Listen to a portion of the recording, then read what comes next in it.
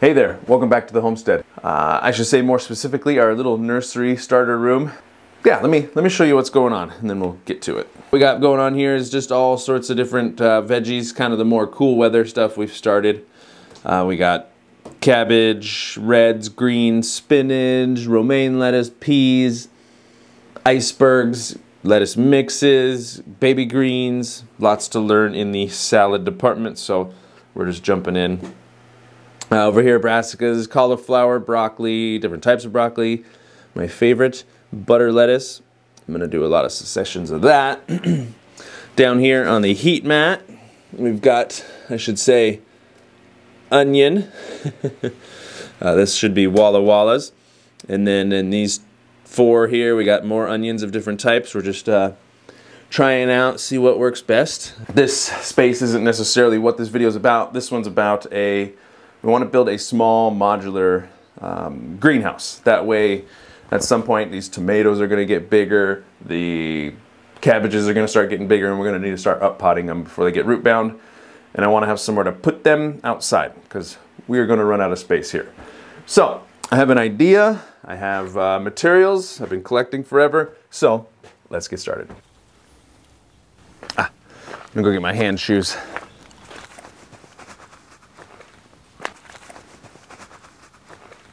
Going on here is just a small little portion of my construction hoard. There's all sorts of stuff everywhere, but I just have a hard time throwing away good material. So I do my best to stack it up and save it for later.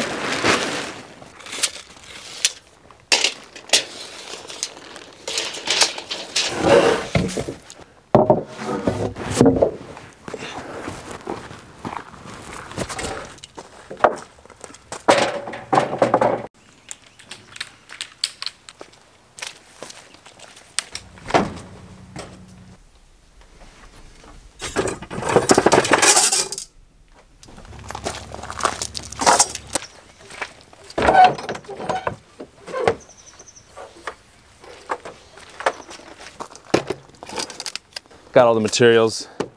This here was actually some local lumber, local milled lumber, and when you order a big lot of it, they give you kind of whatever they got, and this stuff was kind of seconds, I guess you would say. I think it's going to work great for this greenhouse idea. Here's the plan. Here's what I'm thinking. For the material that I have one piece that's under 10 foot. I was thinking of a 10 by 10, but I think what we'll do is it'll probably be more like 10 by 9-ish.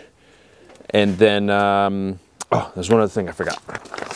Then for attaching it to the PVC to the board, I was thinking some 2-hole straps. Oh, so I have 5, I had planned this out a little bit. I have 5 pieces of PVC. I was thinking of doing one on the ends, of course. And then I figure 2, 4, 6, 8, 9, 10. It might be off a little bit. Maybe we'll go 3 foot. I think maybe 3 foot's the best. 3 foot spread in between the PVCs. So let's get started.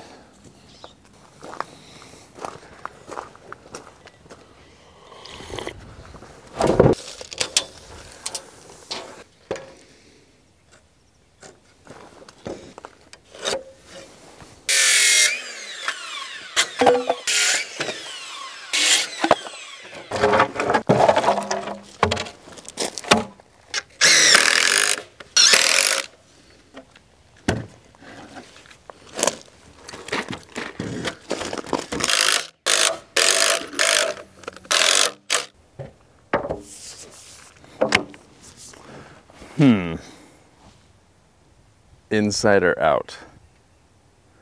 Inside seems like a safe.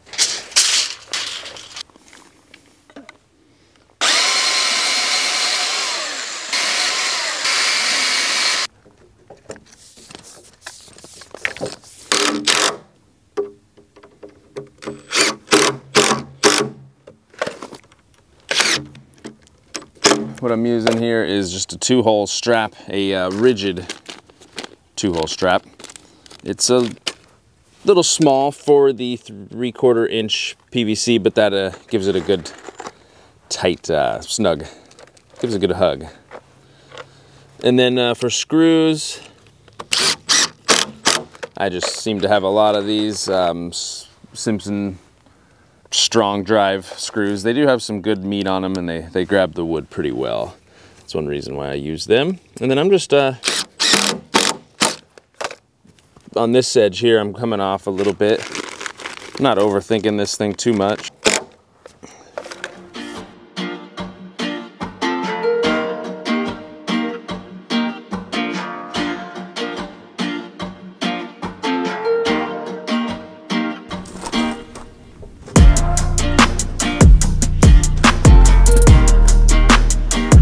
Got all this up, looks pretty good. Let's take a peek what's going on here.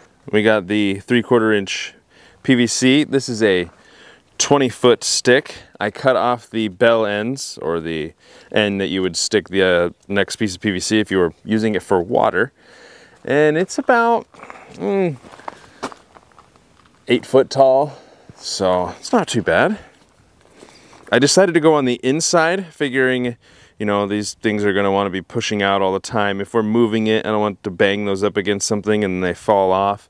One other thing that I was looking at is, you know, these things are all wobbly, and once I put plastic on here, it's just gonna kind of like go crazy.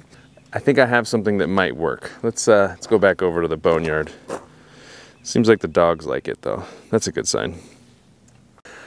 It should be over here on the lumber rack. Yep, right there. This, let's see, get an end profile. That is what's known as hat channel. And yeah, this should be enough. It's called hat channel because you flip it over, it kind of looks like a top hat. Or I guess maybe a fedora, I don't know.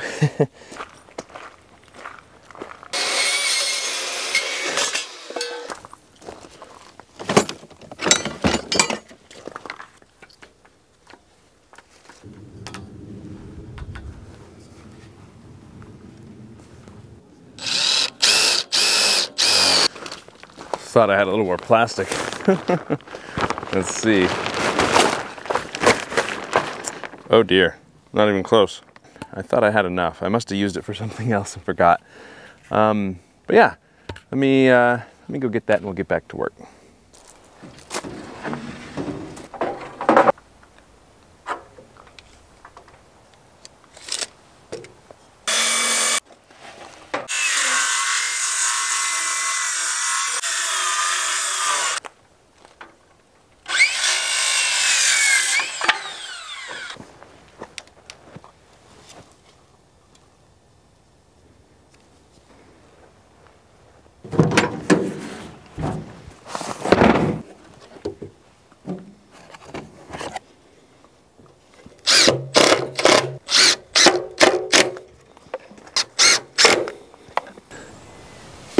So as you can see, I got to go to the market and get some materials.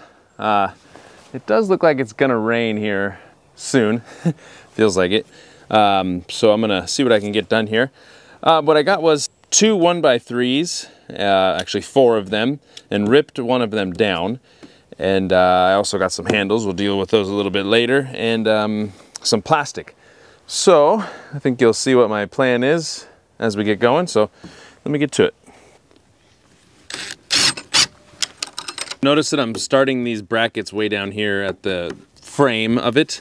The purpose of that is it's a lot easier to set these brackets, and also as I move this up to the height that I want it, it will basically be where it should be, because we're lining up down here where it's good.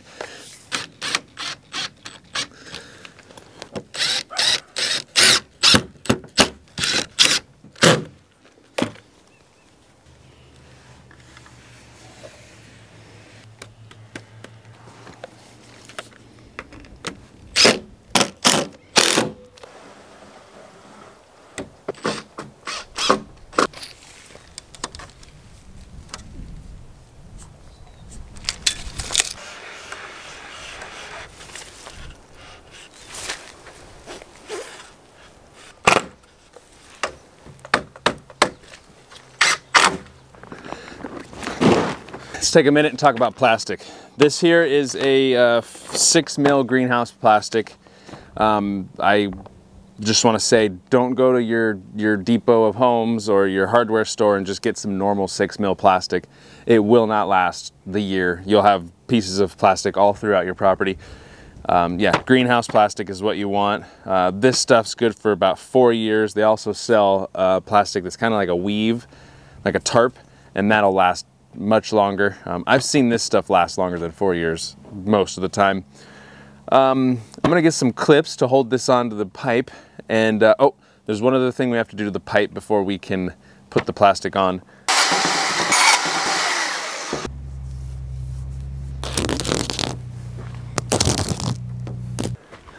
All right, wish me luck.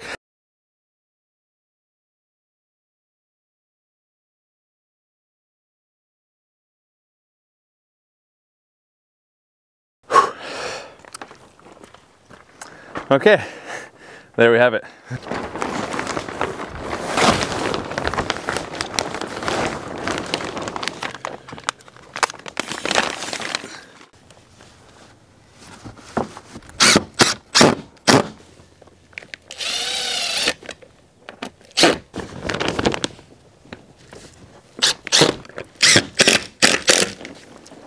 We got that side put on. That's an easy part because you could just set it. This side is a little tougher because you need to pull down while you're doing it. It's probably easier with two. I'll give it a try by myself. And then if not, I'll wait till Sarah gets home and have her give me a hand, but I'll give it a go.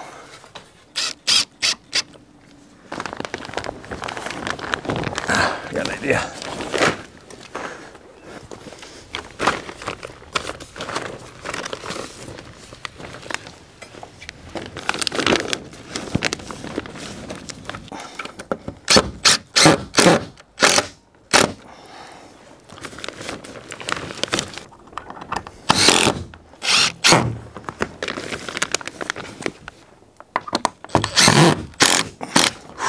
That's not bad.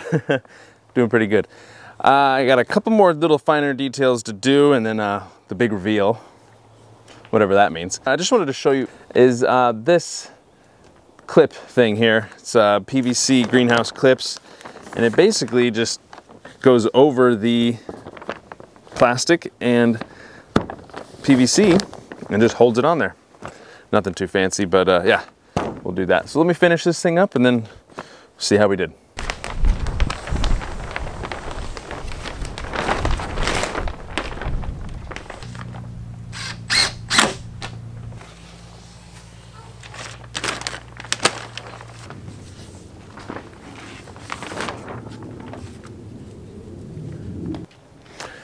There we have it, quick and dirty mobile greenhouse. What do I got into it so far?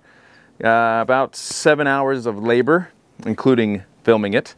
Cost-wise, about 200 to 250 bucks where I live, Northern California. Everything's more expensive here. That includes PVC pipe, the 1x material for holding the plastic, the metal brackets, 2-hole straps, and the plastic. The plastic was the big ticket item. 160 bucks for a 48 by 20 foot section of it. I only used half of it for this, so technically I could do another one with it. So I'm figuring about 80 bucks for plastic. A couple creature comforts that we added. I did 2 handles on either side so we could pick it up and move it around easily.